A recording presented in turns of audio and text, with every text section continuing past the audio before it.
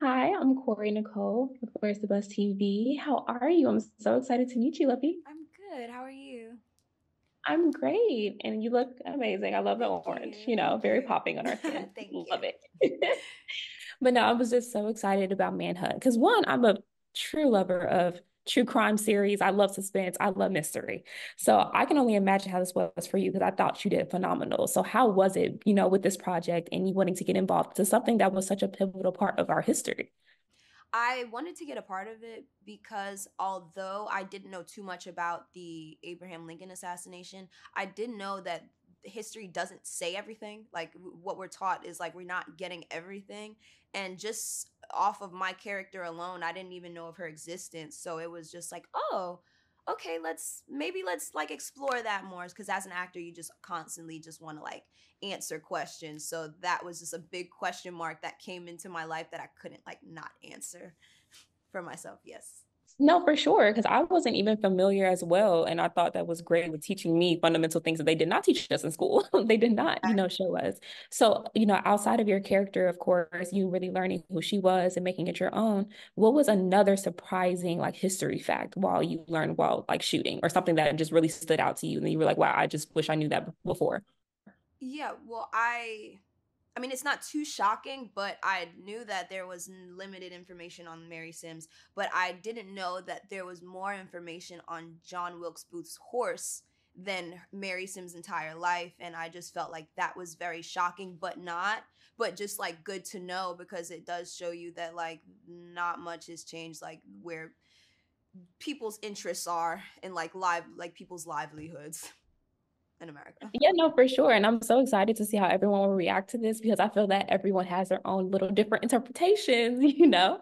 So how do you feel it was just shooting while on set? Like how were like the hours, you getting into character, just describing that whole scene? Because it's a completely different time period that it's set in. It was a So how was completely that? different time period. But it was easy to fall into that world very quickly, only because I do feel like with the information Monica gave me about my character, like what she was able to find was like really good for me to kind of prep mentally, and then getting on the sets, it was like everything looked so realistic, so it was just easy to kind of fall into that illusion of just like, hey, here we are, we're in this time period, so just go do what you got to do. So yeah, and then and filming, it was like the days were hot. The days were very hot because we were in Savannah, Georgia, in the summertime. So it was very hot for the women who had to wear corsets and about like 3 layers of clothing. So No, for sure. Because I'm just like, I love costumes. Did great. The wardrobe. And no, it's just, of course, even like prepping for, this character, it just really takes me back to thinking that if this was in a real life scenario, because of course in the trailer they do say that, you're an informant, that's part of like what was going on. Do you feel that your character really resonates with your personality? Do you feel that if you were in that real life situation, would you have done the same things? Or do you feel like you would have done something differently than your character? I possibly would have done something similar to my character, just knowing a little bit more about Mary, just knowing that she was a bit more educated, and knowing that like she wasn't always enslaved. So just knowing that she had a little bit of rebellious nature that could have, made her a bit more like the modern day black girl. So I definitely would have moved a bit similar to Mary, but still having that fear and whatever that looks like on me in those times, definitely. Yeah, and of course I love that they have to, touch on, of course, slavery, previously like on slaves, people that broke out of slavery. Just getting into that topic, I know that of course it can be a little sensitive for viewers and all, but I know that it was probably a very pivotal moment for you to really portray that type of character in that history. So where did you feel like you really grabbed from? Like what was your inspiration while just, rapping and just portraying this character?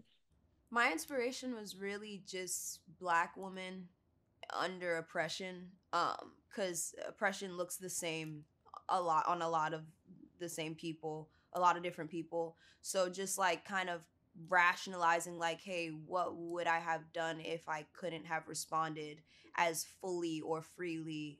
What would that look like? So just knowing that Mary Sims did have a mind of her own, so like maybe eye roll there, or maybe like a little bit more sharp, response that wouldn't be just like as like obeying.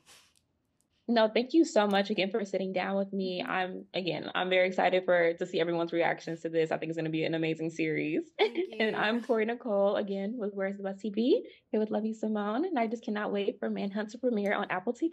Thank you.